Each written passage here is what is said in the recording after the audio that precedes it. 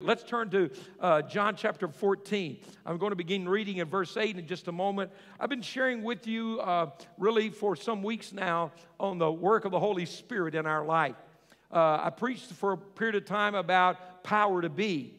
And now, not only do I want us to understand the power of the Holy Spirit to be His witness, God enables us to do that, but I want to make sure that we know how to receive that power. And that's what we've been working on these last couple of weeks, receiving the power of the Holy Spirit. It's more simple than you can imagine. Can I tell you what somebody shared with me this morning? Their daughter was at a young girl, probably 10 to 12 years of age, over the weekend, a spend the night party. And we've been teaching this here at Calvary. They've been teaching it in our student ministries. And the mother whose home the spend the night party was in walked in. There were 5 young girls sitting in a circle on the floor weeping, praying in unknown tongues. The young lady from our church had shared this with them, the baptism of the Holy Spirit. And all 5 of the little girls were baptized in the Holy Spirit and began to worship God in a heavenly language. Parents were thrilled. It's not hard to receive a promise God wants to give you. And so we're just walking in that and doing that. Let me say a couple of things to us.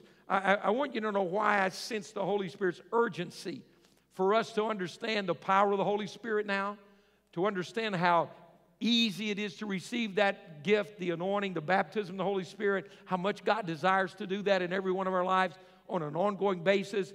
But where we are now in history, I want you to think about this. We're the church. We represent Christ on this earth. And I want you to think about your role, the role of the church. How important this is. Do I have your attention? I want you to get this. Why the urgency of the Holy Spirit? Well, we are living, you need to understand this, and I believe the most strategic moment in maybe the history of anyone's lifetime right now. More strategic than ever.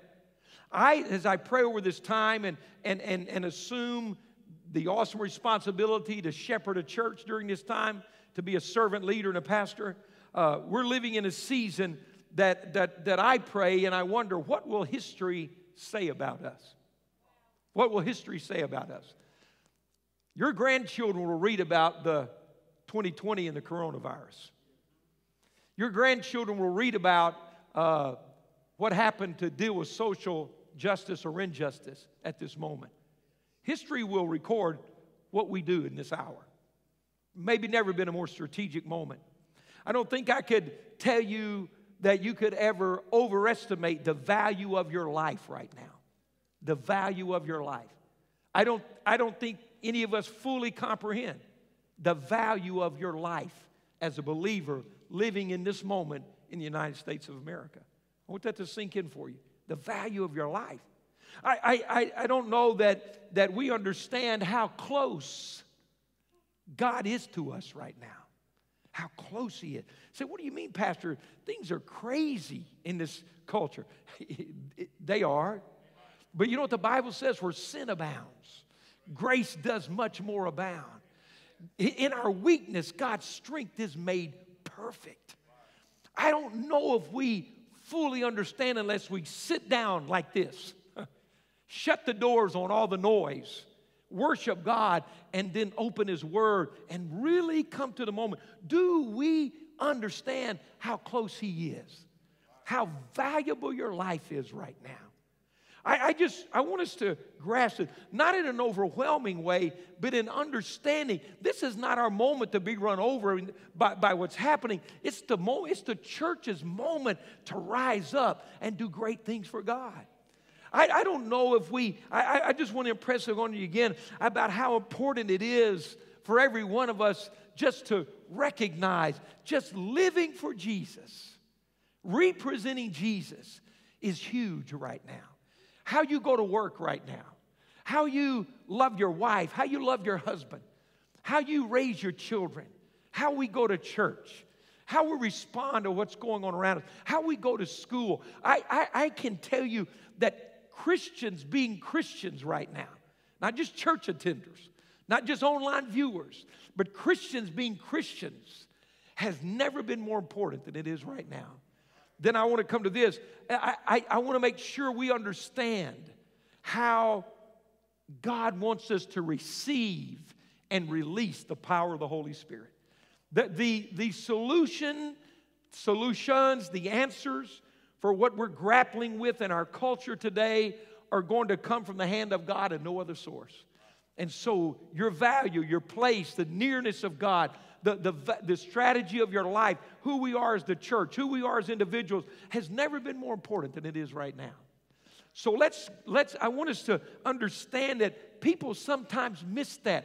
I'm going to read here in John 14, beginning in verse number 8, and I want you to see, the setting is the Last Supper, the upper room, the Last Supper.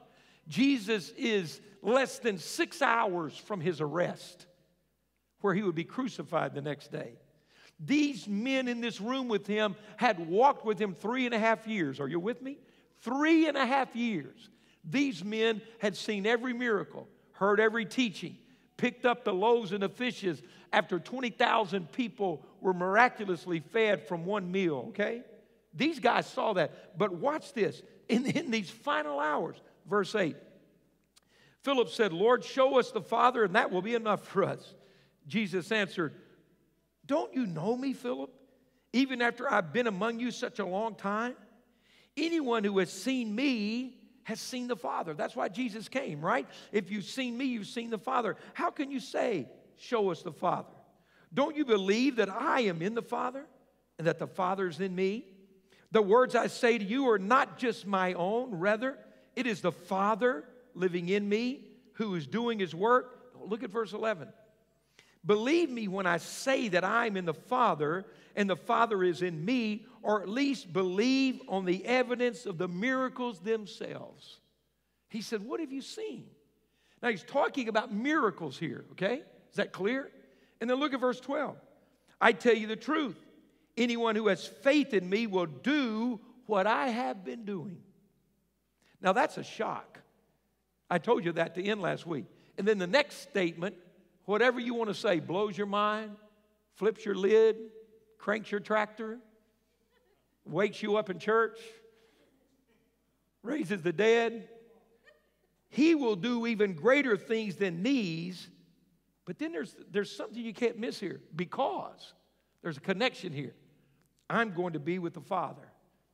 So Jesus is right here in the final moments with these disciples, these that will be the apostles and lead the church. And they're still trying to figure out, is he really God in the flesh? Is he really who he says he is? And Jesus says, if you can't get this for any other reason, what do you do with the 3.5 years of miracles that you've seen? The raising of the dead, the feeding of the multitude, the walking on the water, the calming the storm. Come on, God, that's me. And they're just, okay. He says, but I need you to know, you're going to do what I've been doing and greater things. And they're just reeling with this information. He said, because I go to be with the Father. Now, what they were struggling with is what I call the first incarnation. Usually it's the only incarnation. What does that mean? That's when God put on flesh and stepped in this planet. It's when the Holy Spirit placed Jesus in the womb of Mary, and God himself lived inside the body that was birthed through the womb of Mary. God put on flesh and walked on this planet. That's how all this happened. But I want you to look at something with me, because he said it's going to be greater. It's going to become greater. So what happened? There was this God clothing himself in human flesh through the work of the Holy Spirit, and began to reveal the Father to the world. To a world that was struggling. What is God like? Who is God? What would God do? How big is he? What's his nature? Jesus put on flesh through the virgin birth, stepped into this world, and we saw the Father. We saw what God was like. It revolutionized. But then he says it's going to get greater.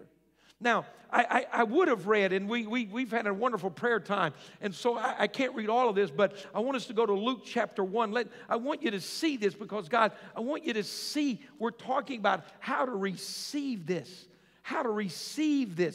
this anointing of the Holy Spirit, so we can be who we're supposed to be right now. Now, what happened? Jesus had come, he had lived his life, he had demonstrated who God is, his nature, his works, his love, his power. And he says, yet something greater is going to happen. So how did that happen the first time? How did God put on flesh? How did Jesus reveal the Father? In Luke chapter 1, I'm going to drop down to verse 34. The angel comes to Mary and says, Mary, you have favor. God's chosen you. You're going to give birth to the Son of God. And we go to verse 34. Watch this. And Mary says, how will this be since I'm a virgin? Everything I told you a moment ago, we could be tempted to say, Pastor, come on. How am I going to do that in this time? How are me and my family going to represent Christ? How are we going to see this? How are we going to grab the moment? What will history say about us? What will this moment be like? Will we only remember the coronavirus, or will we remember the corona revival? And you say, so Lord, how can this be? Come on, have any of you ever read the scripture? Have any of you ever read the Bible? Have any of you read John 14:12 and said, how is this going to be besides me? Can I see your hand? Anybody honest in the house? Anybody ever seen the will of God and said, God, did you get the right person? I remember when God called me to be a pastor, I said, God, I love y'all, do anything you want me to do, but I think the wires got crossed. And you were calling somebody else and not me, and you called the wrong number and got me. I don't think I'm the guy. See, if you've never said, how will this be, then you've never seen God's will for your life. Because God's will for your life is always bigger than you, greater than you. So Mary says, okay, how is this going to be? And look, notice what happens. Verse 35, the angel answered, the Holy Spirit will come upon you. How are we going to be a witness right now? The Holy Spirit is going to come upon us. How many want the Holy Spirit to come upon you? How about your children? How about your marriage? How about your family? How about your job? How about our church? How about our nation? The Holy Spirit will come upon you. Everybody understand how God does what we can't do? How are you going to do this? How did God lead heaven, put on human flesh, be birthed of a woman, a young virgin, and step into this world to change it? The Holy Spirit will come upon you. The Holy Spirit makes the difference. Watch with me. The Holy Spirit will come upon you, and the power, someone say power, the power of whom? The Most High will overshadow you. So the Holy One to be born will be called the Son of God. Even Elizabeth, your relative, is going to have a child in her old age, and she who was said to be barren is in her 6th month. Are you ready for verse 37? Now, the older New International Translation, which I have in my Bible, says this, verse 37, for nothing is impossible with God. I want you to say that. Come on, say it with me. For nothing is impossible, how? With God. But let's look here. Look what we read in the newer translation. Saying the same thing in a different way. This isn't a conflicting translation from the language. Look, for no word from God will ever fail. How is nothing impossible with God? Because no word from God will ever fail. Now watch this. What did Mary do then? Come on, you have to see this. I'm teaching you, receive the power. She said, how is this going to happen? I can't give birth to a baby. I'm not married. I'm a virgin. I don't have a man. This is impossible. And what did he say? The Holy Spirit will come upon you. The Holy Spirit will encounter your impossibilities. The Holy Spirit will do what you can't do. For nothing is impossible with God. And then what does she say? Look at verse 38. I want you to see it. I am the Lord's what? Servant. Mary answered, may your word to me be fulfilled. Then the angel left her. May your word to me be fulfilled. Mine says, may it be to me as you have said. Come on, say it that way. May it be to me as you have said. So what did Mary do to receive the power to give birth to the Son of God? She just received it. She just believed it. The greatest miracle that happened on this planet came not because Mary worked for it, earned it, paid for it, did this, did that. She took God at His word. She received. Do you and I understand today? Do you know how the power of God transforms your life and mine? We just take God at His word. We just say, God, do what you said you would do. May your word be fulfilled in me. Are you with me? Now, that's how it happened originally. And those disciples are grappling with that. Is this really God? Did God really come walk among us? I mean, we touch Him, we sleep with Him. I mean, I don't mean disrespectful. I don't know. Maybe they heard Him snore at night. They knew what He liked to eat and what He didn't like to eat. I know we don't like to think of God that way, but they lived with Him 3.5 years. And they were struggling. And he said, you've seen too much to know I'm just a man. And they said, okay. And then he says, now you're going to do what I've been doing. Whoa. And you're going to do greater things. How did that happen? What happened for Mary? God, how can this be? The Holy Spirit's going to come upon you. And the power of the Most High is going to overshadow you. For nothing is impossible with God. And then she said, well, okay, if you said it, I believe it. If it's your promise, I receive it. I'm not looking at me, I'm looking at you. I'm going to stop looking at my inability. I'm going to start looking at your promises. Everybody with me right now? That's the incarnation. That's the birth of Christ. That's how he got his body on this earth to do what he did, and then go die on the cross, shed his blood, be raised from the dead 3 days later, and defeat death, hell, and the grave. But he said to those disciples, I'm going to leave you, but you're going to do what I've been doing. It's just an overwhelming thought. So let's think about this. How's that going to happen? He told them in that same chapter that I'm going to come to you. I'm not going to leave you like an orphan. The Holy Spirit has been with you, but he's going to be where? He's going to be in you. And then after the death and resurrection, he said, you go stay in Jerusalem. What did they do? They're praying there in the upper room. And let's read Acts chapter 2. Come on, turn there with me in verse 1. Acts 2:1. Let's read this. So I want you to see something. I want you to see the parallel. It's the introduction of how John 14:12 is going to happen in our lives today. So he told them, you wait. John baptized in water. I'm going to baptize you in the Holy Spirit. So here's this group of 120, Acts 2:1. When the day of Pentecost came, they were all together in one place. Suddenly a sound like the blowing of a violent wind came from heaven, filled the whole house where they were sitting. They saw it seemed to be tongues of fire that separated and came to rest on each of them. All of them were filled with the Holy Spirit and began to speak in other tongues as the Spirit enabled them. A crowd gathered, hearing these languages, said, what in the world is going on? Peter said, this is what Joel prophesied. In the last days, I'll pour my Spirit out on all flesh. And then he began to preach the gospel, and 3,000 people got saved. And every Christian theologian today agrees the church began on that day. Watch what happens. I call it the second incarnation, the second body of Christ. What do you mean, Pastor? Well, the first time he came, the Holy Spirit came upon Mary, placed him in her womb. She birthed his humanity, and Jesus represented God to us. But he died on the cross, was raised from the dead, and ascended back to heaven. Now he calls the church the body of Christ. It's not the body he came in, but now the Holy Spirit's done the same thing to you and I that he did to Mary in Luke chapter 1. In other words, the Spirit of God came on all of us who said, how can this be? How in the world are you going to do what you say you're going to do? And he said, I'm going to do it the way I've always done it. The Holy Spirit's going to come upon you. And the power of the Most High is going to overshadow you. And I'm going to begin to go to men and women everywhere on this planet, in every tongue, every race, every creed, every country. And as they accept me as their Savior, I'm going to move into their life with the power of the Holy Spirit. And what I'm going to do is build a new body for me to keep representing the Father on this planet. And do you understand the church today is the body of Christ? We came about the same way his first body came about when he began to do the gospel. In other words, he said, just because this body is going back to heaven doesn't mean there's not a body on the planet. And so the same way Jesus walked the streets of Israel and healed the sick and raised the dead and preached the gospel, the church, the body of Christ, has now been empowered by the Holy Spirit to do what he did,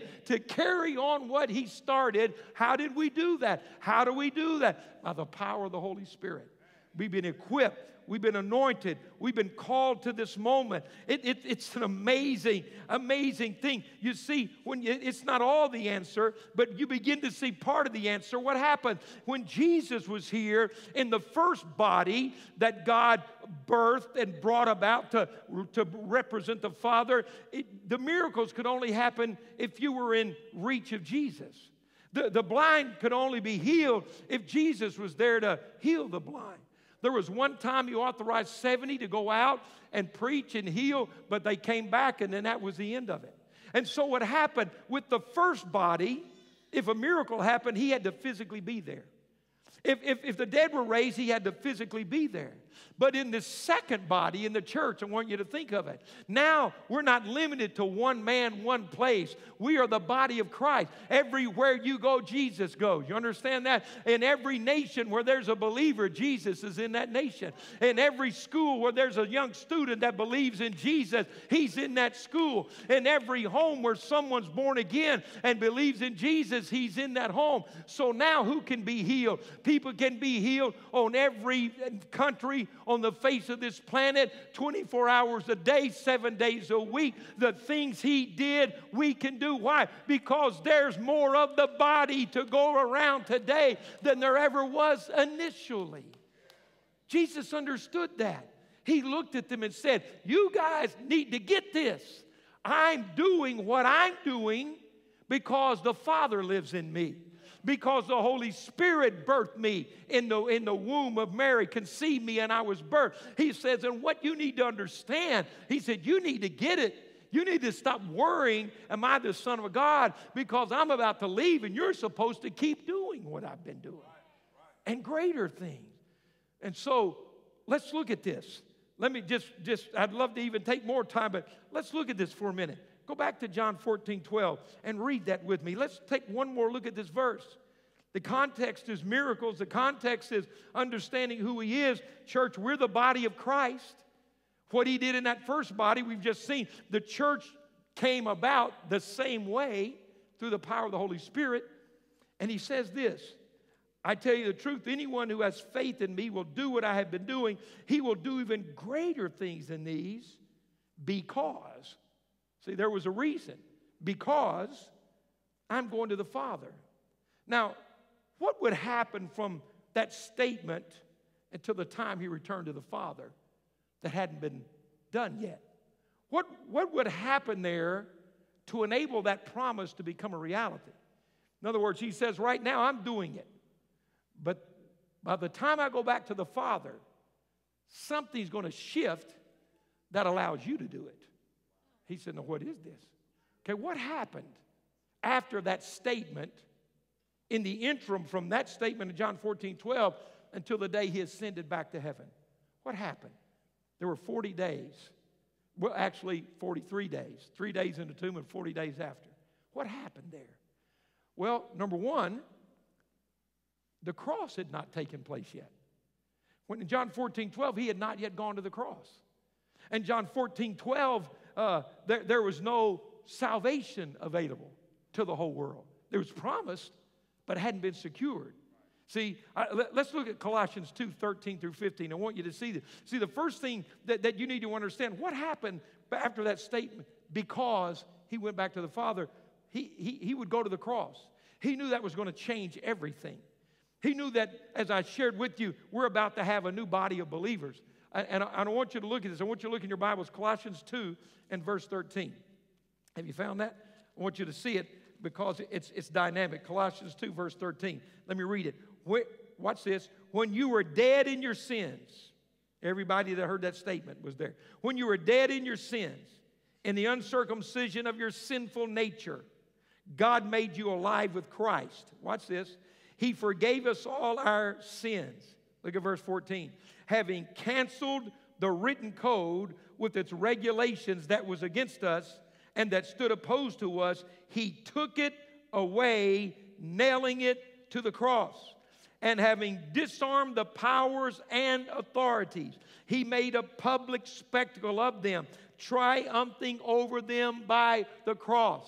Do you know what happened after John 14:12 to enable it to become a reality? Are you with me? He went to the cross. And the Bible says when Jesus died on the cross, he took every charge that was ever made against you and I, every sin we ever committed, every punishment we ever deserved, and he took that with him to the cross. Are you with me? And those wicked men thought they were nailing Jesus to the cross. But according to Colossians 2, they were nailing your sins and mine to the the cross. They were nailing my punishment to the cross. They were nailing my guilty verdict to the cross. You see, up until then, even the disciples, even those close to him, even those that were believing in him, never had the joy of my sins forgiven. They were just covered in the temple on the Day of Atonement. They were never forgiven. They were just covered. They were just waiting. But Jesus went to the cross and he said, the day of pushing judgment back is over. I'm paying judgment today, and there is nothing held against you because of the cross. Not only that, we see, what did he do in verse 15? He disarmed the powers and authorities of hell. He disarmed the devil. Do you hear that? He disarmed the demons. He disarmed everything hell sent against us and made a public spectacle of him, triumphing over him by the cross. The cross happened. The victory happened. His blood was shed. Satan would be defeated. See, up until that time, only Jesus had the authority of the Father to do what he did on this planet. But do you understand through the cross? Come on. Somebody needs to get this. We were forgiven. We were released. We were redeemed. And we were authorized to step into the place and do what he did. Tell the demons to flee. Tell the sick to be healed. Tell the lost to come home. That happened. Greater thing. It's happening. There are 1 billion Christians on this planet right now. 1 billion. Do you get that? 1 billion. Do you understand? There are 1 billion people on this planet today with the authority to cast out demons, raise the dead, heal the sick, preach the gospel. Greater things than ever happened until that time. Amazing. I want you to look at Colossians 1:13. Good grief, in the morning I could preach this till next week, but I won't. Don't worry. Colossians 1:13. Look at this. This hadn't happened yet, because for he what? He rescued us. Look at this. I love this. I got to see what it says. Yeah, look at this. For he rescued us from the dominion. Do you know what dominion means? Authority, the right to control. For he rescued us from the dominion of what? Darkness, of hell, and brought us into the kingdom of the Son he loves. You know what the cross did for you and I? It denied Satan's authority over your life. From the moment you become a Christian, the dominion and the authority of Satan is broken. He no longer has the right to control your life. Will he try to? Of course. Does he still try to whisper in your ear? Yes. Does he still try to remind you of who you were and what you felt? In fact, he has a lot of people that'll help him do that all the time. They won't believe who you are. They don't trust what God has done. Every time the Spirit of God wants to use you, there'll always be a voice that says, who do you think you are? What makes you think you can do this? What gives you the right? All we have to say is, I've been rescued from the dominion of darkness and transferred into the kingdom of God. And if the devil had me then, God has me now. Everyone that's happened to will understand it. Everyone that hasn't received that will never understand it. But you just keep serving God. Rescued. Authority. Jesus said in Matthew 28, after he had been raised from the dead and the disciples came to him, he said, all authority in heaven and on earth has been given to me. Now, he said, I have come through the cross and taken the authority Satan has had, and now I'm transferring it to you. The cross changed everything. The cross changed everything. The blood of Jesus changed everything. Changed it all. And something else would happen. I got to just expedite. I'll give you Reader's Digest. The next thing, there are 3 things. I'm going to hurry. This one I'll go shorter and shorter till we get there. All right, the resurrection. Look at Ephesians 1:19. Come on, find it. Hurry. Ephesians 1:19. The resurrection. See, when he said in John 14:12, when he said, you'll do greater things because I go to the Father, after that statement, he would die on the cross. After that statement, he would not only die on the cross, he'd be raised from the dead. None of that had happened yet. You understand? That enabled greater things to take place. Don't doubt John 14:12. Embrace John 14:12. Come on, amen? Don't doubt it. Embrace it. Believe it. The resurrection from the dead was the sealed the victory of what Jesus did on the cross. Had he not been raised from the dead, everything he did on the cross would have been wasted. Look at Ephesians 1:19. Let's read a little bit here. I want to go through verse 23. Are you with me? I want you to follow along. And his incomparably great what? Power for whom? For us. Who do what? Earn it, pay for it, buy it, struggle, sweat, spit, run? No, for us who what? Believe. How do you receive this power? You believe.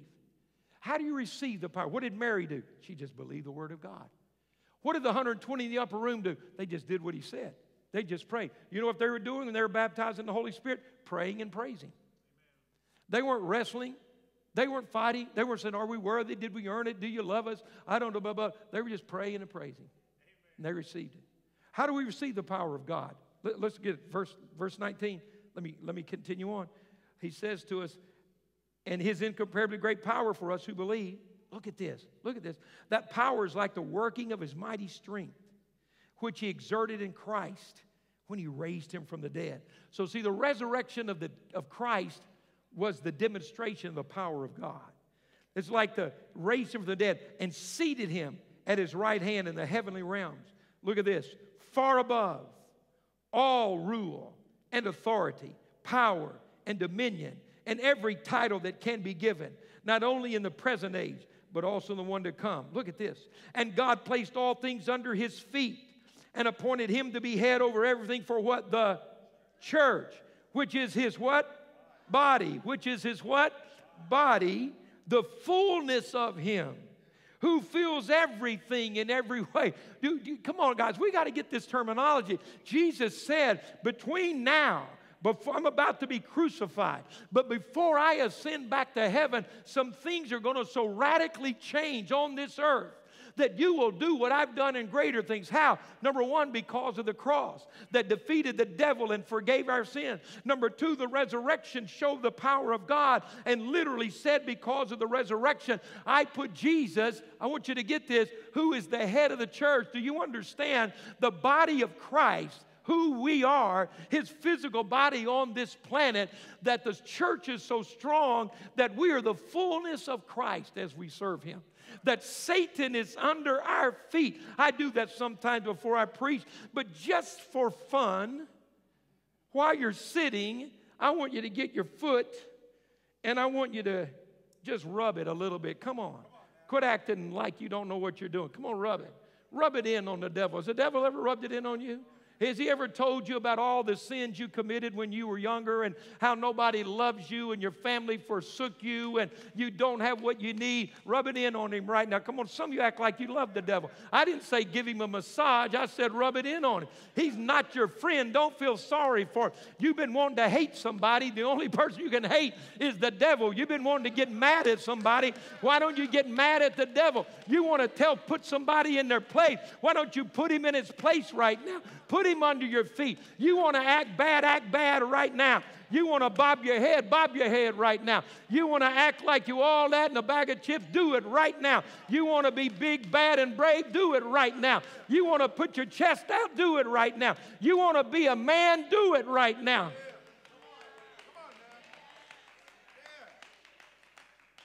We're mad at the wrong people. We're fussing and cussing. We ought to be stepping on the head of the devil.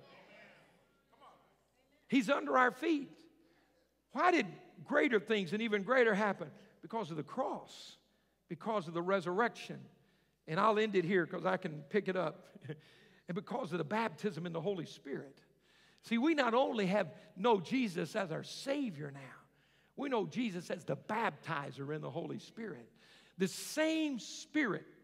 Listen to this, Romans 8 says, we just read about the power of God to raise him from the dead.